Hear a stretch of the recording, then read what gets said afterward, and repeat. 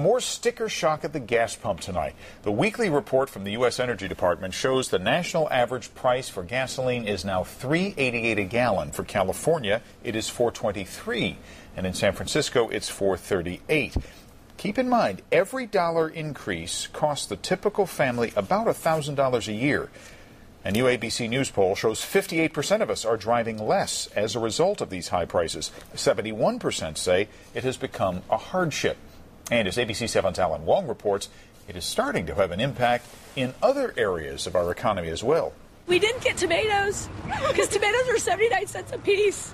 Tomatoes are at their highest price in 4 years, and Cindy Misko has 5 mouths to feed on a single income. Even baking at home is expensive now. She may have to tighten her belt even more because the U.S. Department of Agriculture is projecting higher food prices by the end of the year.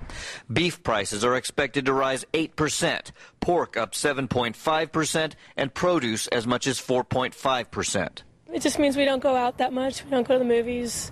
I'm thinking of turning off cable. Misko still has her job, but higher food prices could have a huge impact on the unemployed. It keeps me from eating filet mignon and lobster, and now I'm down to chicken wings and canned soup. The inflation projections are being driven by higher energy and food commodity prices, along with the growing global demand for food. The income in developing countries are increasing. So people in China and India and all these other countries want to eat meat rather than to eat vegetables and to eat more. Professor David Zilberman is an agricultural economist at UC Berkeley. He says if Americans are suffering in this global food shortage, the situation will be much worse in other parts of the world. When the price of food is very high, some people die. And this is the thing that is problematic. So we really need to make sure that as demand increases, we increase supply. Otherwise, we are in trouble.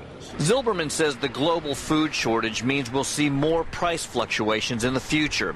And he says the world may have to turn to genetically modified food to increase supplies.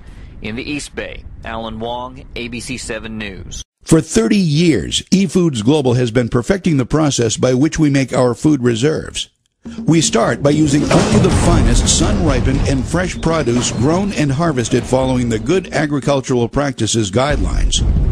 Not only are our ingredients GAP certified, but we carefully test them for chemical and microbial contaminants like Salmonella and E. coli before the approved ingredients are blended into our exclusive recipes following strict quality control standards established and audited by the U.S. Department of Agriculture.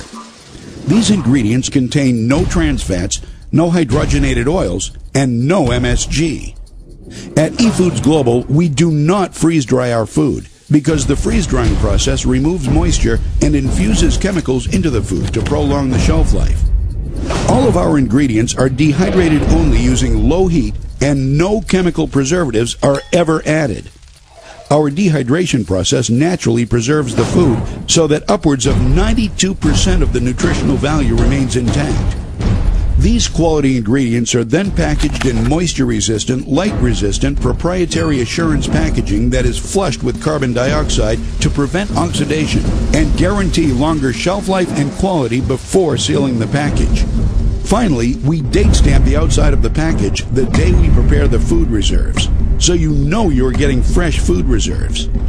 eFoods Global Reserves, when properly stored, maintain their flavor and quality for up to 25 years. Now, I know what you're thinking. These can't possibly be the reserves. But these delicious meals are exactly what you get when you prepare your eFoods Global meals. And none of these meals require more than a pot of boiling water, the contents of a package, and 10 to 20 minutes.